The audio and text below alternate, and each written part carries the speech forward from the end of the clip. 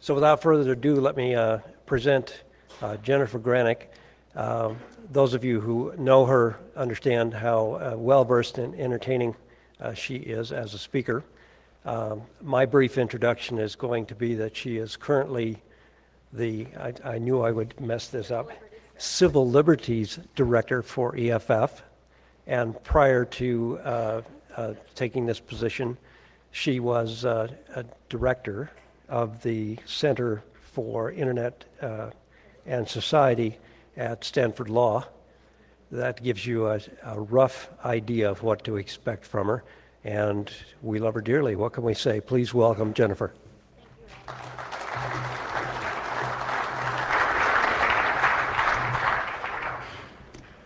Hi, thanks for coming to our talk. I know it is the end of the day, so we're going to try to make this interesting and fun.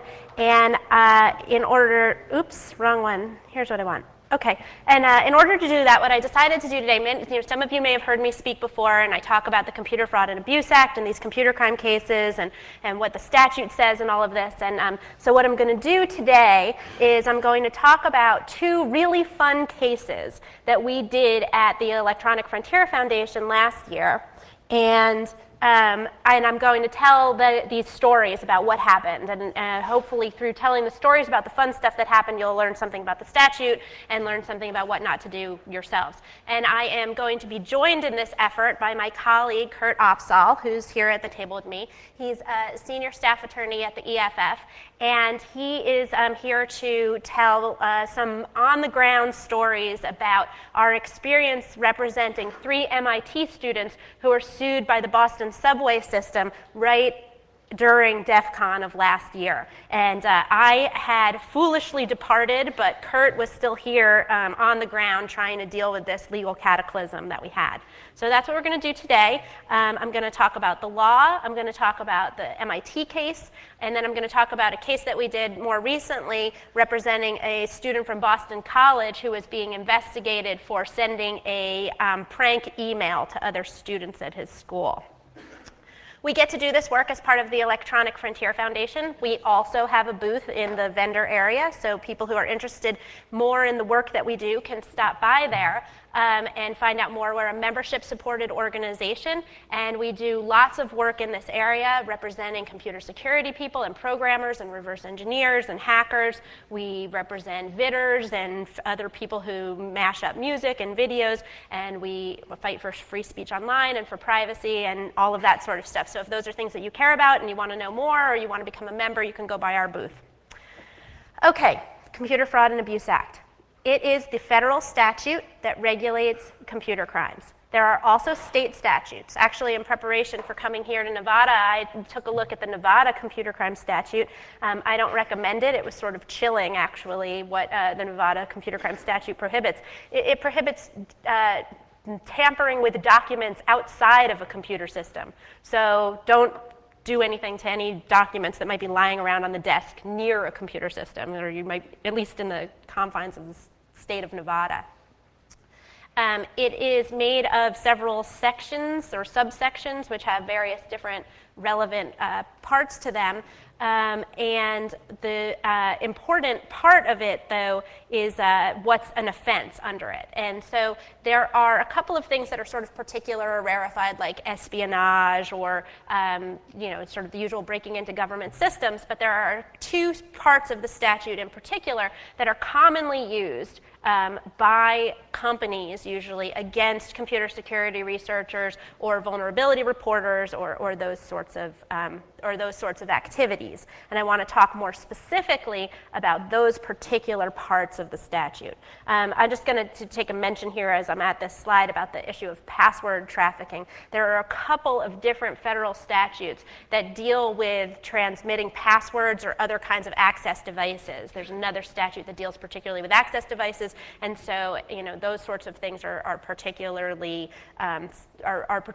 regulated under the federal law. Federal law also regulates something called circumvention tools. So you'll see as we talk about these cases that the statute has kind of a prohibition against certain kinds of activities which are considered offenses, and then the distribution of tools or access codes or passwords subsequent to whatever might have happened can be another whole offense in and of itself.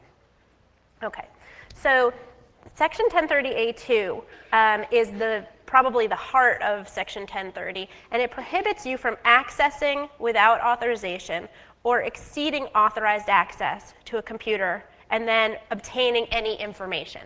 So what does this actually mean? We're going to talk about this, but the hallmark, the key action that triggers the liability, that crosses you over from legal to illegal, is accessing without authorization or exceeding authorized access. Okay. And then there's another provision of the statute which I think was intended to get at sending malware or other kinds of viruses or that sort of stuff. And this provision deals with the transmission of harmful information. Whoever knowingly causes the transmission of a program, information, code, or command, and as a result of such conduct intentionally causes damage to the protected computer. So for this provision, A2, question number one you have to be asking yourself is, what is access? And it turns out that access is everything, right? Anything you do to a computer, you know, in terms of like sending it a packet or logging in or going onto a web page or anything like that is access. Access isn't really a good delineator because the case law all says, well, it's all access. So then you have to hope that the thing that distinguishes legal from illegal behavior is without authorization. Right, the question of when something's authorized and when it's not. And we're going to talk in this later on about what authorization really means and how broad that is. So does authorization mean that you circumvented some kind of security measure and then you were without authorization? Does it mean that you were, you need explicit written permission? We'll see. Okay. So the case that we were involved in following DEF CON of last year was MBTA versus Anderson. MBTA is the government agency that runs the Boston T subway system. Has anybody here ever ridden on that subway system? Okay, did you guys ride for free? No, because you didn't get to go to this talk, probably, that the students wanted to give last year. So it's a nice subway system. I like it quite well. And here's a nice picture of it, and along with a little inset of one of the MIT students who had done the research to give this talk.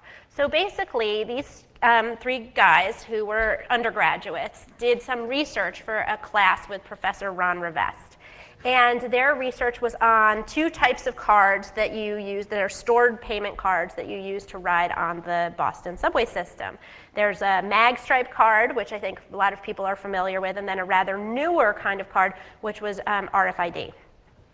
And they basically, as part of their term paper for this class, reverse engineered the mag stripe card, which is called the Charlie ticket. And you may remember, for those of you maybe who are like my age or even a little bit older, the Charlie and the, so anyway, it's called the Charlie ticket.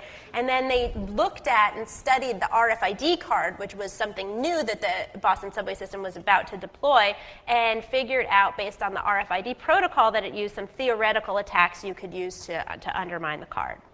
And this was a talk that they were going to give at DEF CON, and they called the talk Anatomy of a Subway Hack.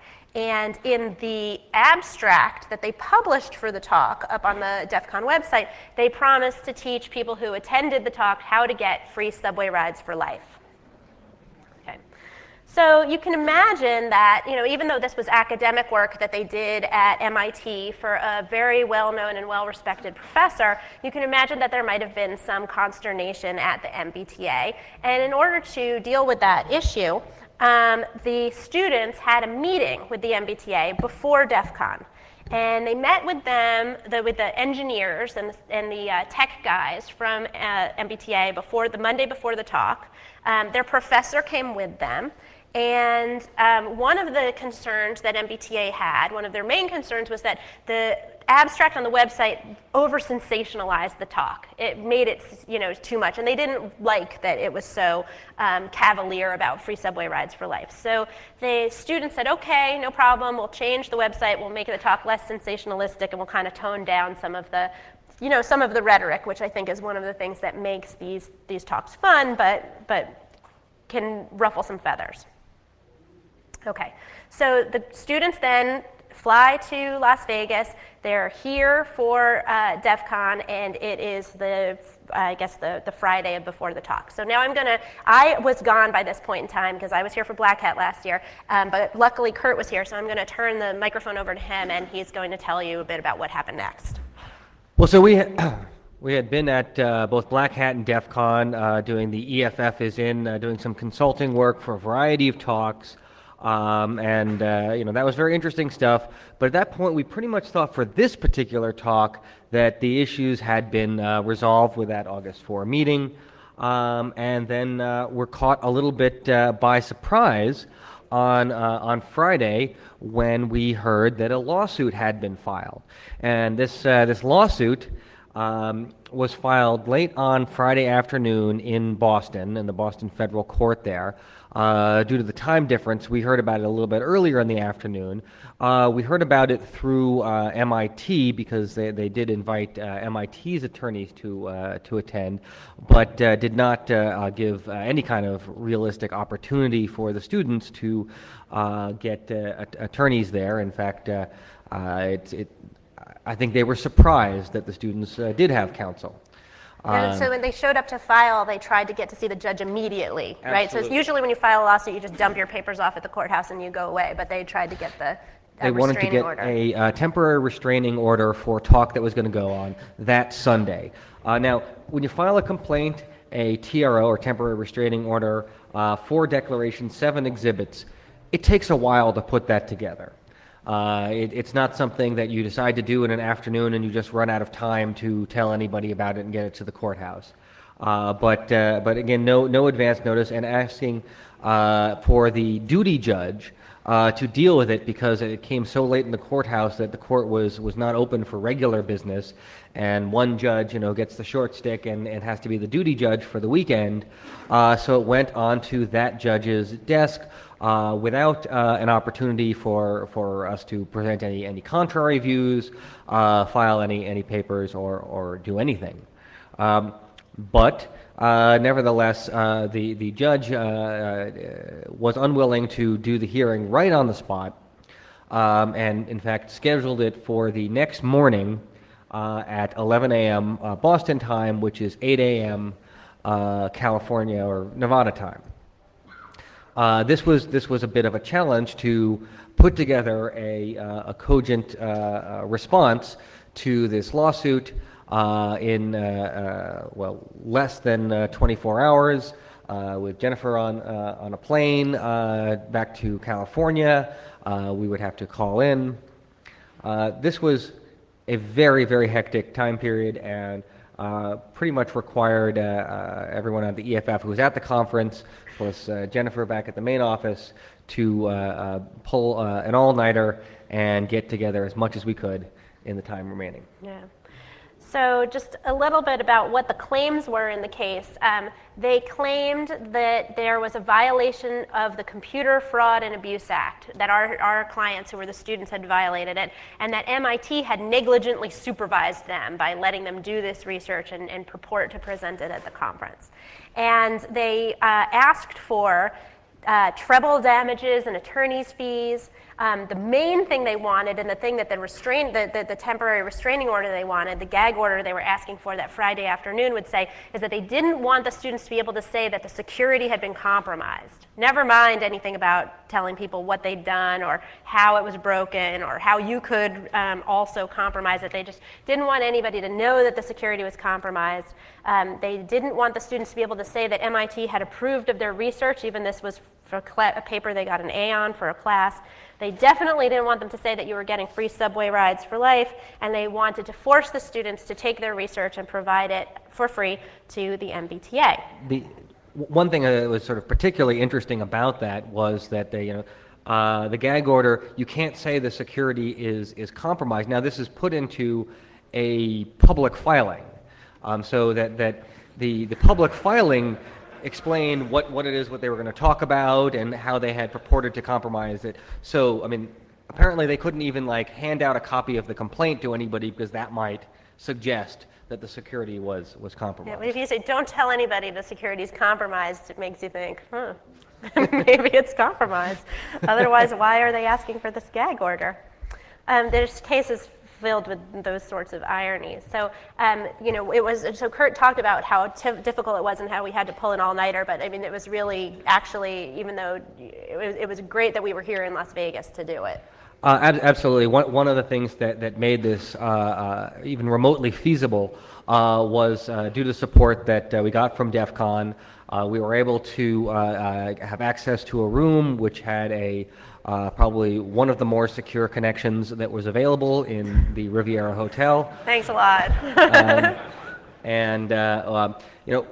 One thing that was very handy to us was to be able to get an expert witness to put in a declaration to explain a little bit more about what was going on, and not just have it rest upon the MBTAs. Now, ordinarily, it might be challenging to, late night on a Friday, find a computer security expert who could fill out a declaration by 8 o'clock the next morning, but turns out that was not as much of a problem at DEF CON. And so we were able to get Eric Johansson to write a declaration. Robin Wagner, an attorney, was able to help prepare that declaration, and really a big shout out to all the folks there that helped us out in our hour of need. So the next morning, it was Saturday morning. I'd never done a court hearing on a Saturday before, and the hearing was 8 a.m. our time, and we all appeared by phone. So I was back at my house, or I guess I went into the office that morning, having just arrived from Las Vegas the day before. And we were all in a hotel room, crowded around a mobile phone that had a speakerphone feature, so that the three defendants, and at that time we had three attorneys who were working on this, so the six of us crowded around a little hotel room table with a speakerphone. This is not an ideal forum in which to explain to the judge why it is that your client's research is legitimate academic research that deserves to be reported in a setting where there's peer review and sharing of information. But we did the best that we could, and the judge listened to what we had to say, and he was somewhat, mildly interested in what we had to say, but he nevertheless issued a gag order. And basically saying, I'm the duty judge, it's the weekend, their talk's supposed to be tomorrow, I'm issuing the gag order, they can give their talk, but I don't want them to help anybody else do anything illegal. So they can go ahead and give their talk. I'm not suppressing speech here or anything. Let them do what they're going to do. But they are enjoined from providing any program, code, information, or anything that would assist another person in any material way to circumvent the security on the Boston subway system. And so then this is going to be the presentation, or this is going to be my order. And if you don't like it, you can take it up with the regular judge when he comes back on Monday or Tuesday or whenever his calendar will allow it. So you can take a look at this and think about, now try to put yourself in our shoes, right? We're the lawyers. We need to advise these kids. One thing you definitely don't want to do is disobey a direct court order and get held in contempt. And so here we are looking at their presentation and having to decide what would assist another person in a material way, whatever that means, to circumvent or attack the security of the Boston T. And we have no idea. I mean, read broadly, if they handed somebody a copy of applied cryptography, this would violate the order, because that would help someone attack I mean, a system. saying I did it may invite somebody to try, where maybe otherwise they would be trying to hack the San Francisco, or the BART or something like that. So we really couldn't meaningfully in any way advise our clients about how to walk this line. And in that, in that situation, we had to cancel the presentation. But we were able to give a press conference about the court lawsuit. So instead of our usual Ask EFF panel at DEF CON, we held a press conference and discussed what had occurred over the past hours, what happened at the hearing, the TRO, and the circumstances of the case, and saying as much as we felt comfortable saying.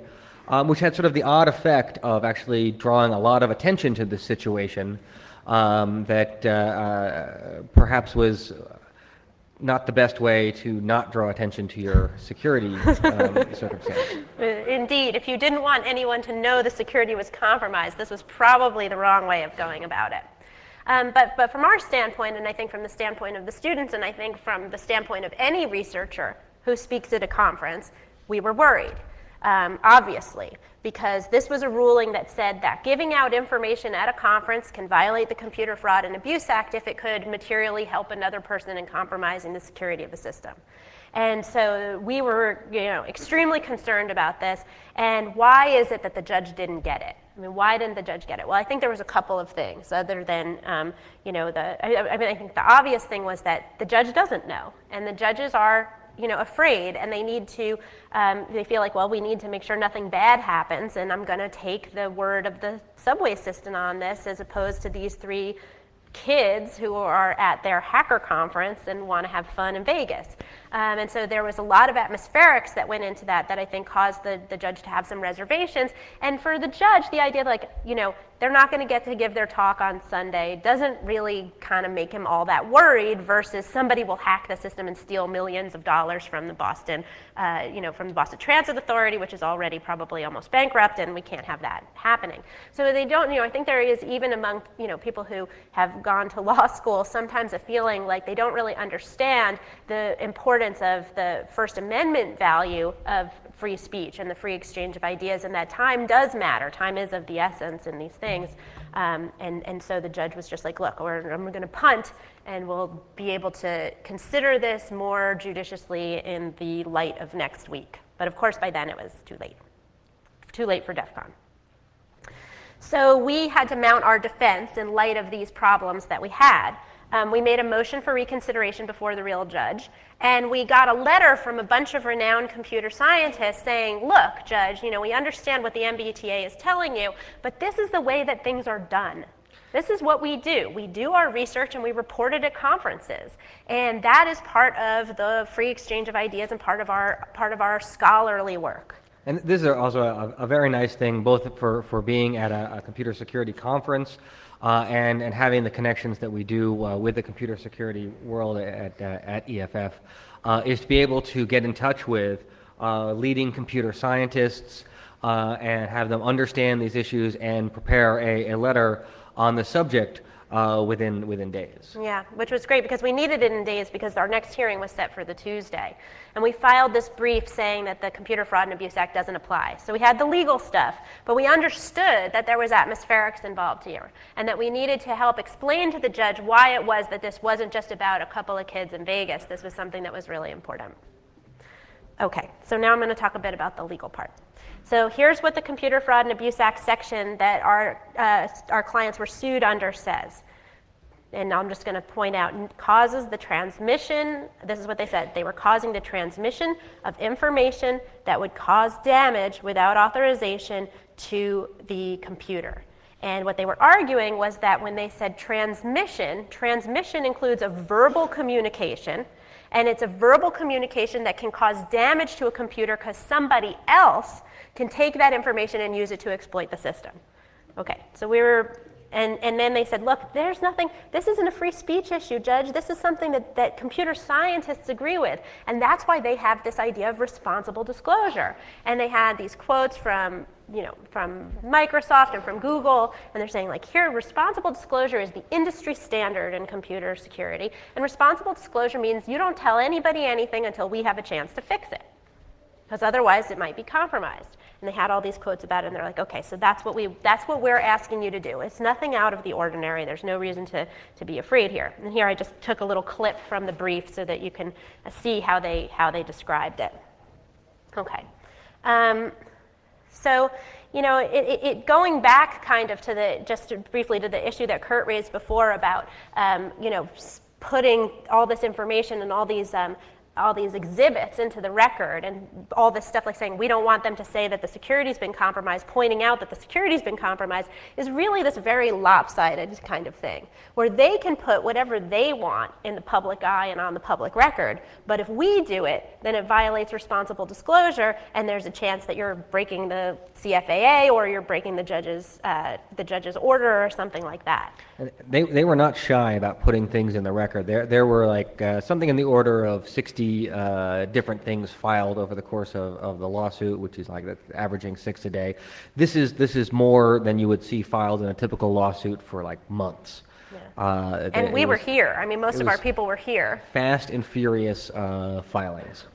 And then the other thing I would say about that is even though there were all of these declarations and all of these exhibits that they managed to file, for some reason they neglected to say that our students had met with them prior to DEF CON to tell them about the problem on that Monday.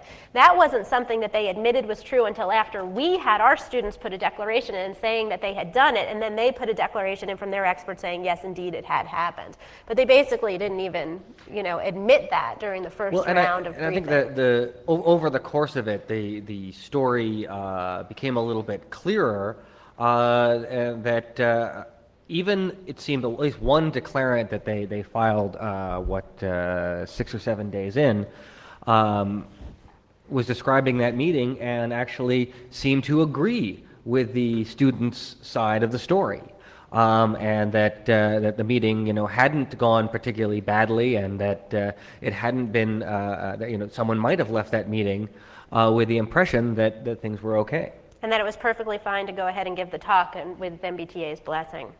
So, usually I tell my clients, when we work through some of these issues, I usually tell my clients that I think it's a lot better to talk to the engineers first than it is to talk to the policy people or the PR people or the higher ups, because the engineers understand, they're the ones who are like charged with dealing with the security, and it's not going to totally freak them out, and they're not going to be thinking about the bad press or that sort of thing. But I think one thing I learned from this case is, yeah, you go and you talk to the engineers first, but after you talk to the engineers, you've got to get the buy-in from the higher ups, because the students had the stamp of approval, but it wasn't stamped by the right person.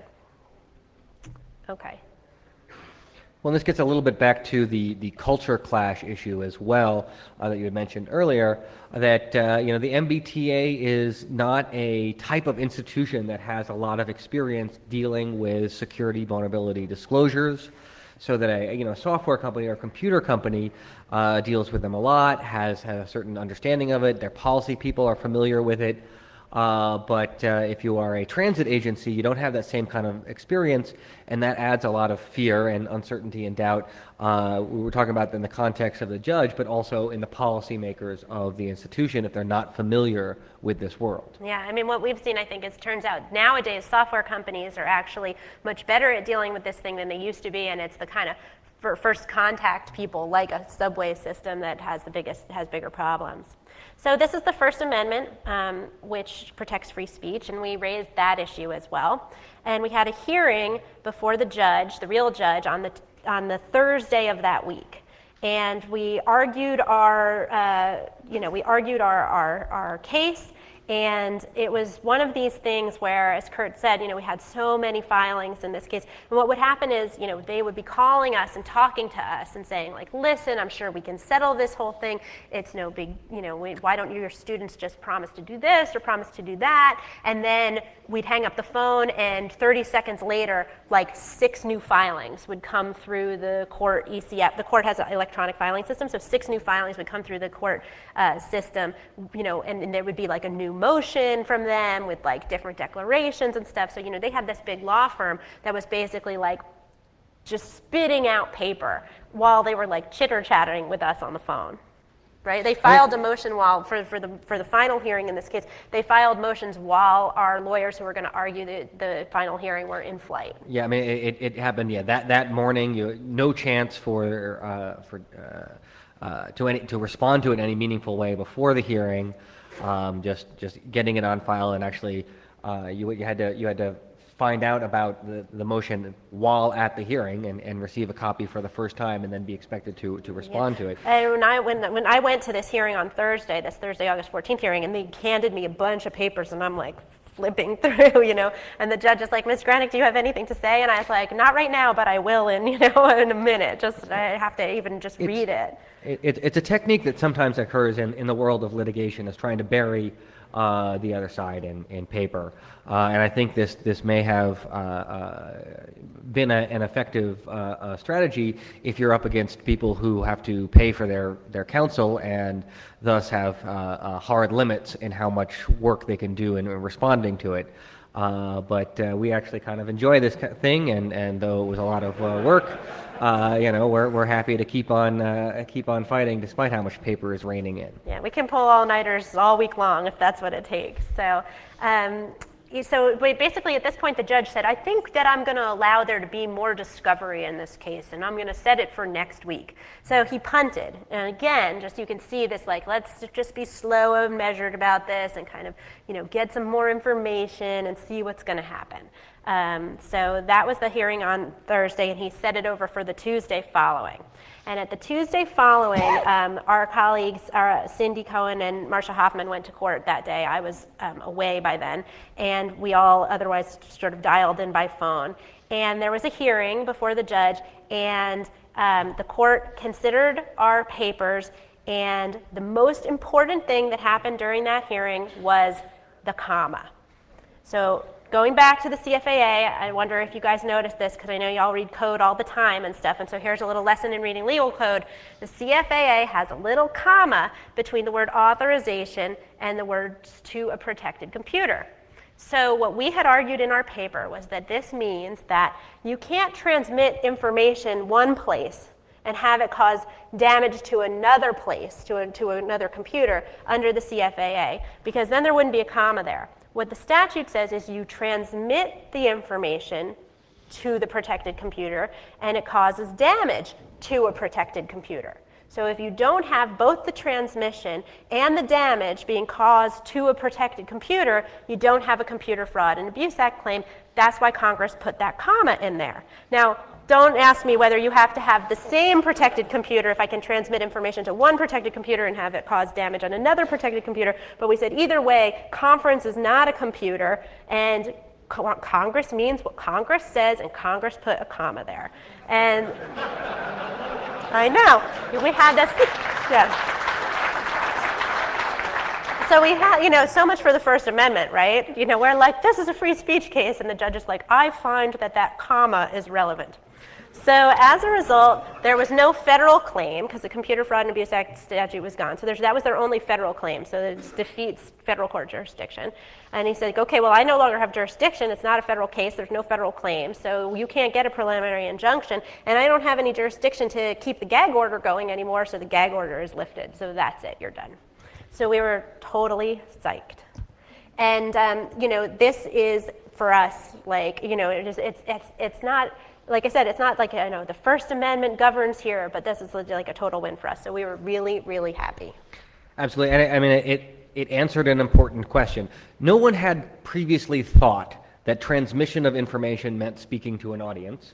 But until a court actually looks at the language and rules that way, it creates this uncertainty and doubt. And if that was true, if the MBTA's position was right, it would affect far more than just the students at issue here or one particular talk, but that everybody who would give a talk about computer security would potentially be violating federal criminal laws by transmitting information that could assist somebody in attacking a computer system. It would sort of tear the heart out of the notion of talking openly about computer security. And we were sure that was the wrong interpretation, but in order to solidify that, it is critical to have a judge look at it and agree. Yeah, absolutely. So then after all that, we basically we were all really happy, and we were able to very amicably resolve the case with the students basically going to the MBTA and telling them what their research was and everything they found, and MBTA promising that maybe they would fix everything, which was all the students really wanted other than giving their talk in the first place. And the current status of the case is that it's over and everything's done and it's dismissed and closed and it is behind us. So very positive and happy ending, but for a while a very scary thing with the Boston subway system trying to enforce its definition of responsible disclosure on everybody who gives talks about computer security at conferences. Okay, I'm going to take questions just briefly if anybody has any questions about this before I move to the next case. Yeah? So what did it cost them to do this lawsuit, or what would it have? Well, we're free. Oh yeah, we're free. I can't even imagine how much this must have cost them. Between their in-house lawyer and the firm, the outside firm. What do you think? I mean, I used to work at a law firm before I came to EFF, and so I have some sense of how much litigation would cost. And we would often estimate, between $20,000 and $40,000 for filing a motion, and there were many motions filed.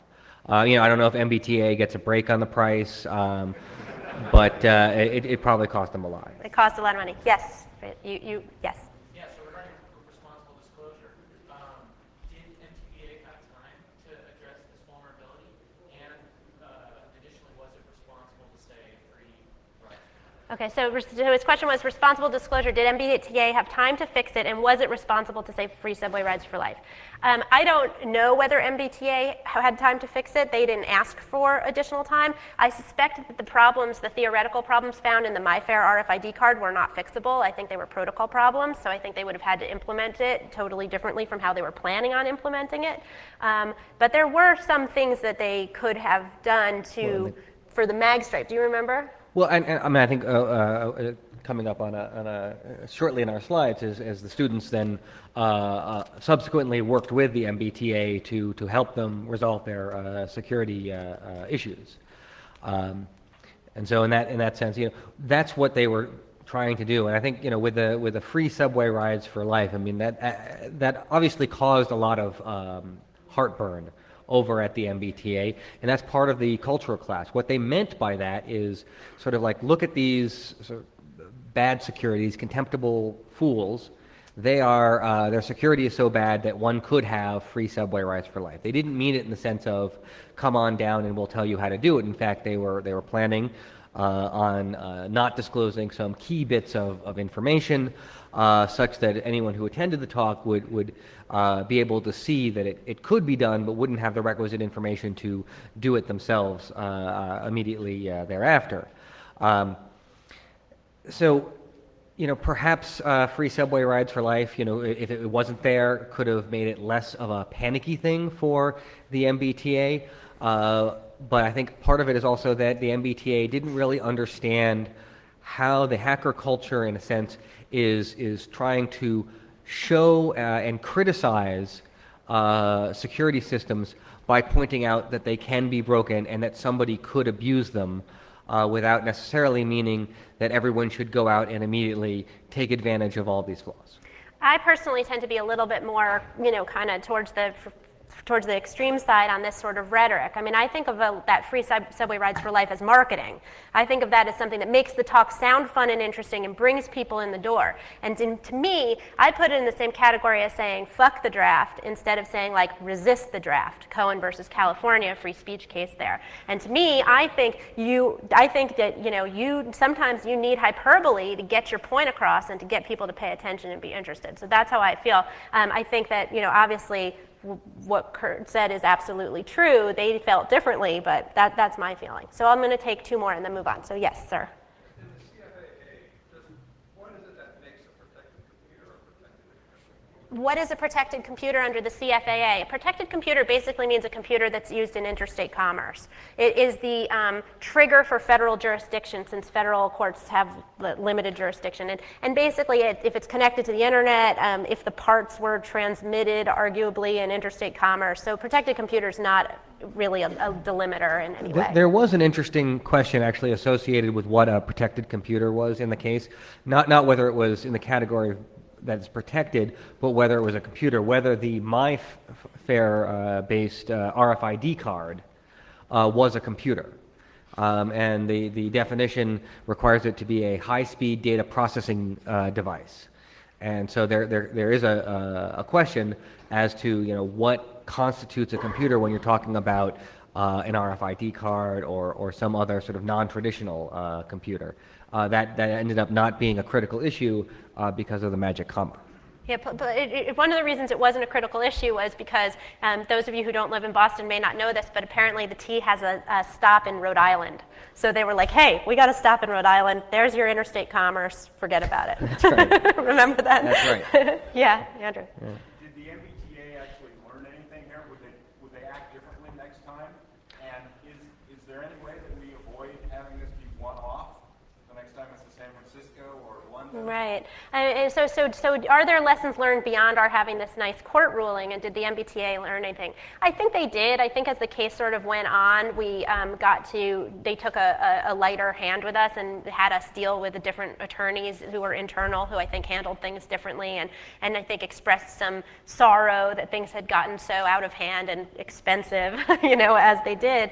And I do think that this is one of the reasons why we try to publicize what happened in these cases more widely, is because we do want, San Francisco or New York or Atlanta or, all the other subway and transit systems that are susceptible to this same RFID card problem to think before they take this strategy. As opposed to, fixing their things. So I think to some extent the publicity about it definitely helps people be more measured. I mean, look at how the software industry has dealt with disclosure. That it's sort of like, it's not perfect, but it's certainly not what it was 10 years ago. I think lessons are definitely learned. Okay, so moving along to our other case. This is the Boston College case, but in order to understand this case, I have to tell you a little bit about the United States versus Lori Drew case. And this was a lawsuit brought in, or a criminal case brought in Los Angeles against a woman from Missouri who had a fake MySpace profile, and through the fake MySpace profile had communications with a teenage girl, and the profile was falsely in the name or identity of a teenage boy.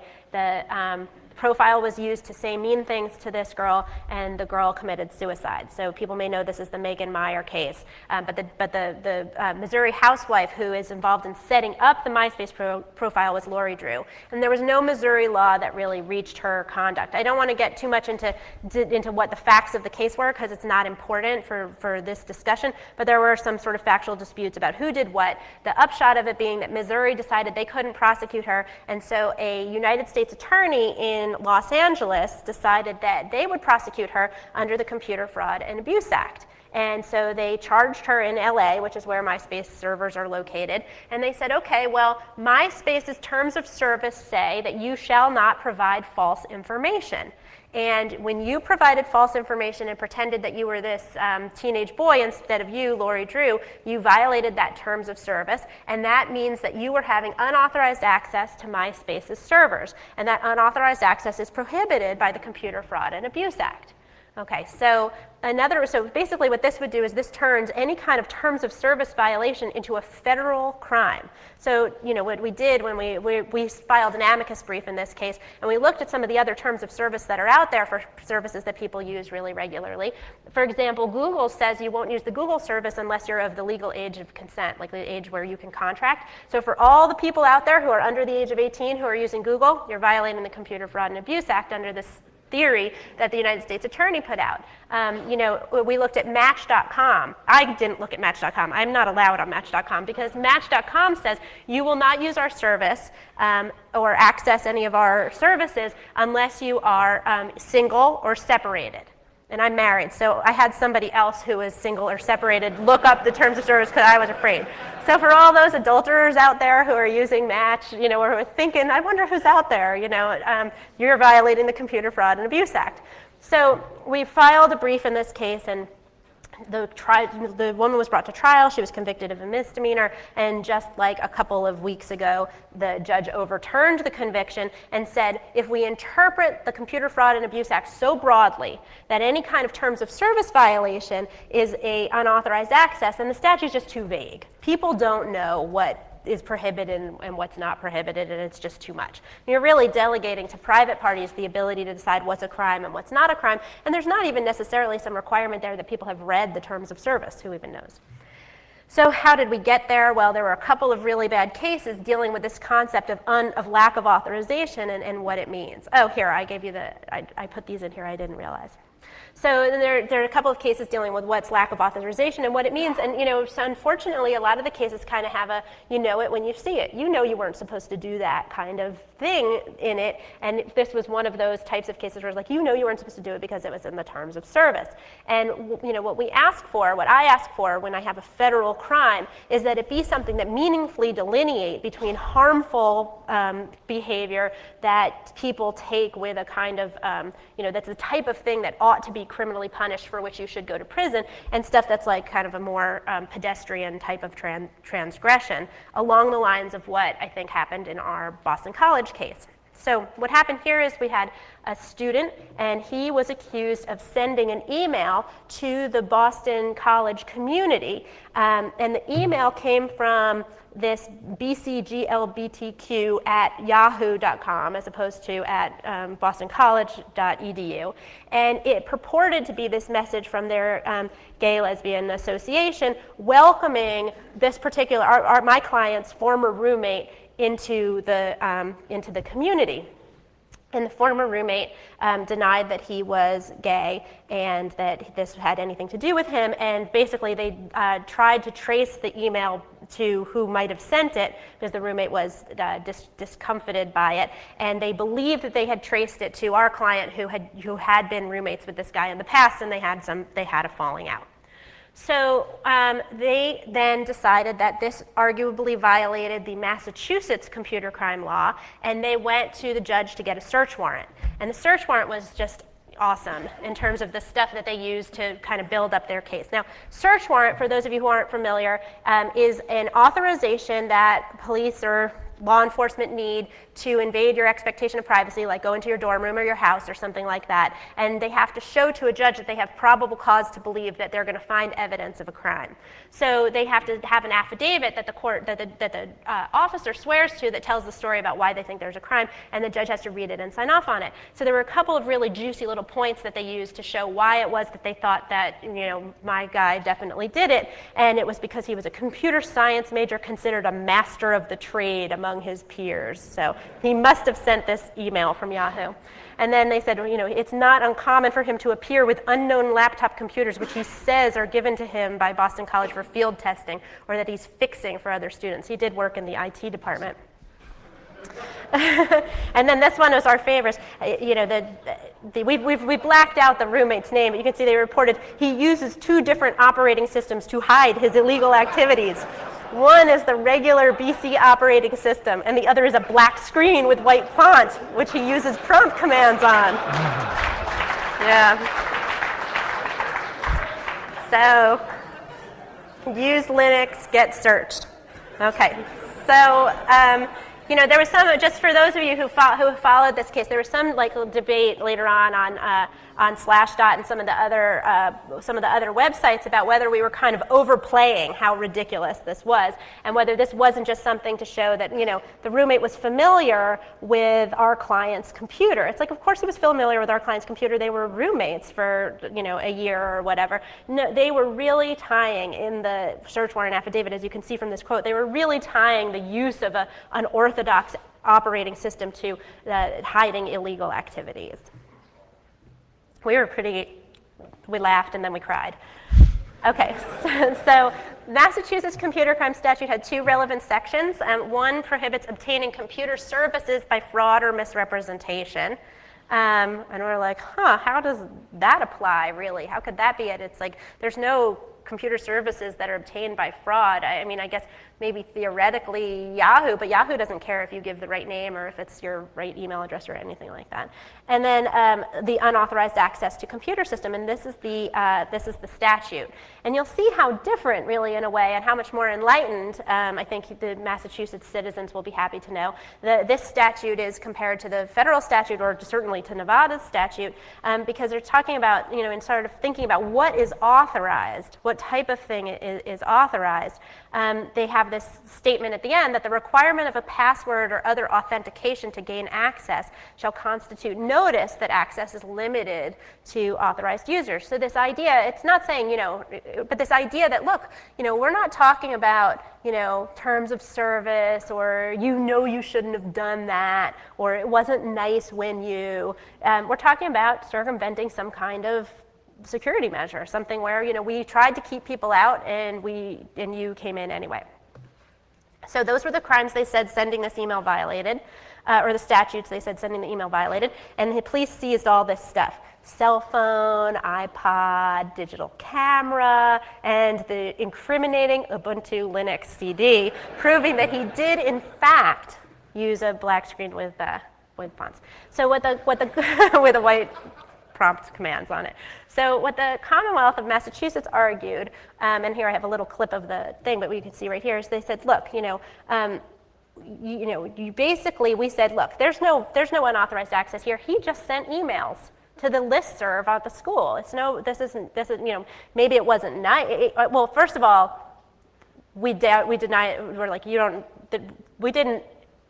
Okay, so let me go back. So if he did it, all he did was send emails, because this was in a very early stage. This wasn't where he was charged yet. It was still in an investigation. And we felt confident, and I feel even more confident now, that as the course of the investigation goes on, they will find that our guy was not the perpetrator of this particular email hoax. But for the purposes that we were involved in the context of our litigation, we were making a motion for return of his property, because it was the end of the term, and he was a graduating student, and he needed to finish up his work and graduate and get out of there. So we were like, he needs his computer. He doesn't have anything to work on, and he's a computer science major, master of his trade. And you know, what about his camera and stuff? So we had made a motion for return of this property, and all of our arguments were made in the context of, you know, assuming you were right that you needed, you know, that this investigation was pointing at him, you know, this is still improper. So that's the context of this. So we said, look, no matter what, sending these emails is not a violation of the computer crime law. And they said, look, you know, one can infer that sending emails from another individual to the Boston College system violates their policy about how students should treat each other, and therefore constitutes the crime of unauthorized use of computer. So you see here their argument is very much the idea, you know you shouldn't have done that, that wasn't nice, and therefore it's a crime. Okay, and we were vigorous about this. We had the Lori Drew case had not yet been decided. It was sort of hanging over our heads. We had all those other bad cases talking about wayward employees who took information before they went to competitors and stuff, and so we had to argue this. And Massachusetts has a very interesting, weird procedure, but basically we got very quickly before a judge from the highest court in the state. They have this because of their interesting process, and the judge said, sending emails from public email services does not seem to constitute the crimes of obtaining computer services by fraud or misrepresentation or unauthorized access. The Commonwealth's claim that such an email might be unlawful because it violates a hypothetical internet use policy maintained by BC goes well beyond the reasonable inferences that may be drawn from the affidavit for the search warrant and would dramatically expand the appropriate scope of the Massachusetts computer crime law.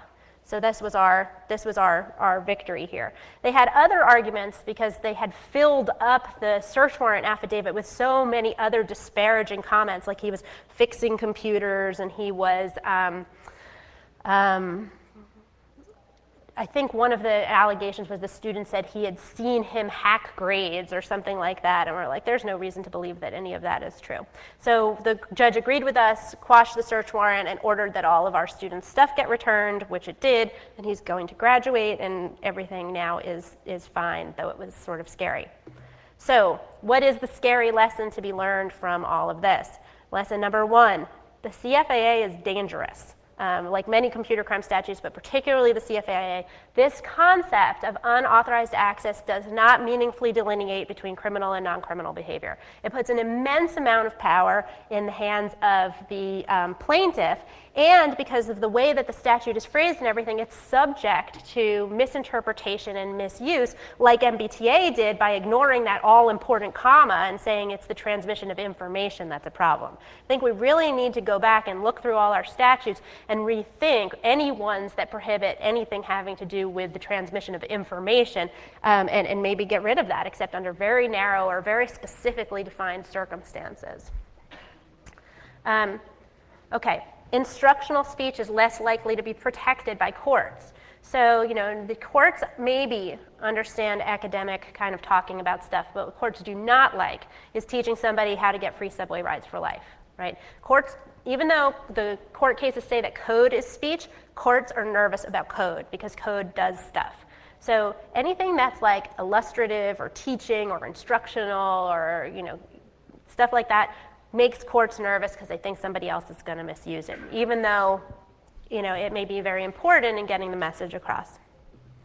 The first contact situations are the hardest, definitely, as we discussed. I'm going to go to the next one. And here's our other lessons. Atmospherics matter a lot. You know, who knows whether we ended up with the result we ended up in the MIT case because, you know, sort of time and cooler heads prevailed, or whether the court maybe was influenced by the idea that so many computer science academics and professionals would sign a letter against what the MBTA was saying and say, like, look, okay, this isn't something where, you know, it's just some kids against the MBTA. This is actually something, you know, where reasonable professionals have a difference of opinion.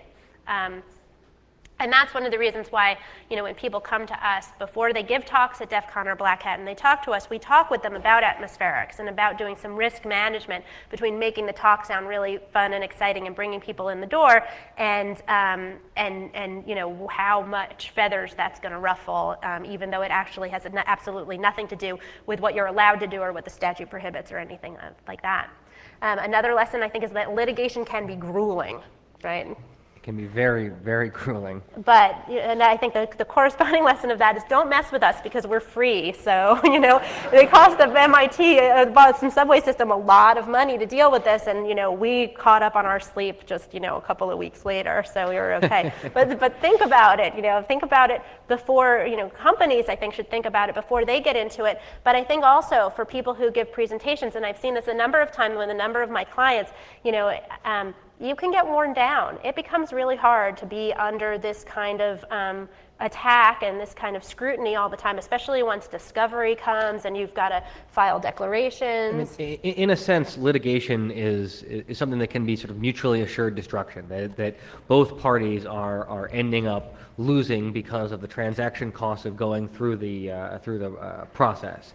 And that's especially true if it's commercial litigation where you know, each side are paying for it. I mean, the lawyers are winning in terms of getting a lot of fees, but it's very damaging to the participants involved. But nevertheless, it happens. It happens quite frequently that there is litigation. The only people who benefit are us, the lawyers. The lawyers get a lot out of it. And so that is a nice disincentive for someone to go ahead and sue. But that disincentive is often not powerful enough, especially if they think that they can strike hard and provide a lot of effort in the beginning to sort of overwhelm the other side. And also when feathers are ruffled sufficiently that large institutions that do have that kind of money are willing to put that level of effort and cash into trying to stop a security violation. Now, the lesson that I would hope that at least comes out of this a little bit is that this is not actually necessarily a effective tactic, and that, you know, working with the security community is better than fighting against it. You know, one of the effects of the MBTA case was that this news story was on the front page of the Boston Globe and the editorial boards and the TV stations all throughout Boston. Actually, newspapers across the country were covering this. It became a major issue, and I think that probably was not something in the MBTA's original strategic goals. And it is sort of far better for all involved to try and work something out and not have it come to massive litigation. But we're there in case it does. Yeah. And then I think finally is this idea that, you know, what responsible disclosure is as sort of like a norm or as like a personal ethic or as like kind of a guiding idea that researchers might use to kind of decide when the company's waited for too long or what details to release or that sort of thing is one thing. But making it a legal rule is another thing entirely. I mean, and not only making it a legal rule, but tying that up into a criminal code as well is you know, you can have people weighing in what they think responsible disclosure may be, and those are very important conversations, and I think that a lot of professionals have views on what that might be. But to turn what are best practices within an industry and subject to debate within the community into something that is being enforced by federal criminal laws really changes the character of that debate substantially. And it's also sort of not clear that the best source of what responsible disclosures rules should be is the outcome of a court case. And you know, between a subway system and 3 MIT kids, right? Yeah. You Exactly. know, in particular, ruled on by some judge that we got pulled out of the hamper. Who got pulled out of the you know, randomly selected for the case between students in a transit system, and really that's something that is more appropriately subject of debate within the community, and should any norm emerge from that, should have the support of a wide consensus. Yeah, absolutely. So what can you do? And here I am almost right on time. What can you do? Okay, terms of service are a problem. Be very careful about agreeing to them. If you really want to be super careful, you can always get permission for the testing that you are going to do. You can perform testing only on your own systems, because if you damage your own system, you're perfectly fine, while if you cause some damage or get some unauthorized access to somebody else's system, then you may get into trouble. You can seriously consider the atmospherics, which is what I was saying before. And as I think you know from my answer to this gentleman over here, I think atmospherics is valuable, and I think it's important, but you have to do some risk management when you're going to present, and you may need to tone things down a little bit in order to attract less unsavory attention. Work with and educate the vendors, both about your work perhaps, and maybe also about what it is that researchers do in terms of reporting and peer review at conferences. Another thing you can do is to be prepared for litigation. If you think that, you know, if you're giving a talk and you think your talk is one that might be kind of controversial, you can get yourself ready, both psychologically in terms of steeling yourself for that grueling ordeal, and then also in terms of talking to an attorney. And you know, you can always come and call us. We talk to people all the time. If your case isn't right for us, we can help you find somebody who is right for you and refer you out. And I think that's sometimes useful and comforting. And then write to Congress. You know, we have these statutes on the books, and the way that they're being interpreted is really of concern. The Computer Fraud and Abuse Act was most recently amended in September of 2008. They amend it all the time to make it broader and more pernicious. So, you know, keep track and pay attention to what's happening with these laws, and write to your congressman and say, you know what, I think that this has gone far enough. This is actually getting to a point where it's being used to hurt computer security researchers. Okay, so let us take questions either about the cases or this aspect of the law or anything like that. And I think we were going to do the microphone for question and answer part. Yes. So if you have a question, Ray will bring you the microphone so that I don't have to report it. Thank you.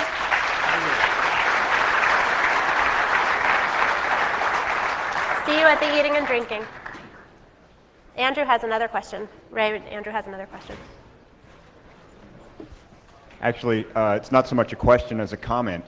Your point about atmospherics and educate the vendor, I would suggest that oftentimes there are other people that could be brought into that conversation. I think that I was helpful earlier this year in educating a vendor and in also de-escalating some of those atmospherics. So think about what other third parties you might know who can help in that regard. Andrew's absolutely right. He and I can't give you details, but he helped me immensely in a situation we had earlier in the year where we had a potential conflict between a vendor and a researcher, and the conflict affected other parties like Andrew's company, and so he said, you know, can you help us here and help explain to them what the situation is and kind of, you know, diffuse things a little bit, but explain to them why it is that this is so important, and that made a big difference. It wasn't perfect, but it was better than it could have been, for sure. I mean, we're still working out these things out. We're still trying to figure out how to make these things go smoothly for people, and it's not easy, and it's very situational, which I think is another reason why having a legally enforced rule that responsible disclosure means X is so stupid, because it's actually a much more contextual and subtle type of situation. So, yes? How would you rate the knowledge of the judge in technology, and then did that hinder, if it was a lack of knowledge, did that hinder the case? And did you think that if the judge was more knowledgeable of technology and, you know, the ways that the security people work, if you would have had an easier time, so to speak? If my scale was 0 to 10, I would give him a -5. They don't know, this judge didn't know technology. Fortunately, we didn't need to win it on that grounds, but they don't know. And I think that the idea of that sort of unfamiliarity with it makes it sound really scary when the plaintiff comes to you. And that is commonly the case with judges, is that there are some judges who know some things about technology, but you know, if you're getting a randomly selected judge, don't bet on it. And it's not their fault. I mean, I didn't know anything about RFID cards really before this case either. So. This may be a fairly naive question, but how does potentially slanderous language like that make it into a legal affidavit that's then used for a search warrant? This slanderous stuff like that, he is a master of his trade who uses his... Illegal activities, specifically. Yeah. Well, Go ahead. That's exactly what a search warrant is supposed to be accusing somebody of, is criminal behavior. Right, so you couldn't maintain a slander action against a police officer for making, in fact, if you file a civil complaint, you can't do a slander action even though it's accusing you of doing terrible things. They're all like that, because they're all like, he dealt drugs, she, you know, that kind of thing. So that's what they're for. They're supposed to say you did something bad. But it kind of maligns, I know why you're upset. You feel personally maligned, and maybe you could maintain a defamation action, but our poor defendant certainly couldn't. Yeah, well, that's one of the things that we were concerned about with the case, is the idea you use Linux and that's used as the, you know, part of the basis for probable cause. It's like more suspicious. It's like if you send an email from Yahoo and you use Linux, that's what makes it really suspicious. Whereas if you only use the normal BC operating system, I don't know what that is. It must be Windows. You note that it was not they said like Windows or something. It was the BC operating system. The normal BC we don't think there actually is one. They know probably meant Windows. They just didn't know what they were talking about. Yeah. So yes, that was too bad. My question is actually on your the point you made earlier, the comma. Because the judge said he didn't have jurisdiction on this, did he go far enough in the case to set precedents and possibly make this something that could be argued in the future when people try to give talks and this type of action is taken against them? We didn't, so what you can cite is usually a written opinion. And we didn't get a written opinion from the judge. At the district court, at the federal district court level, it is to the discretion of the judge whether or not to write an opinion that will be published. And if he does write an opinion and it is published, then you can cite to it and it's influential. So, you know, what I think is that the fact that it happened and we publicized it so widely and he was right and all of that will be of influence. And certainly if we ever come across a case like this again, we will, you know, submit this to the court and we'll get we have the transcript and we'll attach the transcript where the judge rules this way to the court that's reviewing it next time. But it's not as easy for other lawyers to find this and use it as an influential decision as it would have been if the judge had published it. So it's good, we can use it, but it's just not as easy to use as it would have been under other circumstances. The findability is one of the main concerns, which is to say a written district court opinion is perhaps influential, but it's not binding on other courts. And if it's the Massachusetts district court, then the California court might find that interesting, but it's not bound to follow it. And so if we provided a California court or a Nevada court or any court with a copy of this transcript, they might be persuaded by the logic of the reasoning and feel more comfortable because another judge had agreed. But the problem is that if it's not a written opinion that doesn't get into the appropriate legal databases, that if a attorney who was not familiar with the situation is defending that case and they do some legal research trying to find applicable cases, they might not find the case and might not realize it exists. Right, which is why we hope that they call us. The only thing that's actually really binding are cases from courts that are higher than you. So if I'm a district court, other district court judges can rule differently, and that's no big deal. But if my circuit has an opinion on the topic, then I have to follow that. So, okay, other questions? Okay, well, thank you everybody for coming, and we'll see you at the party.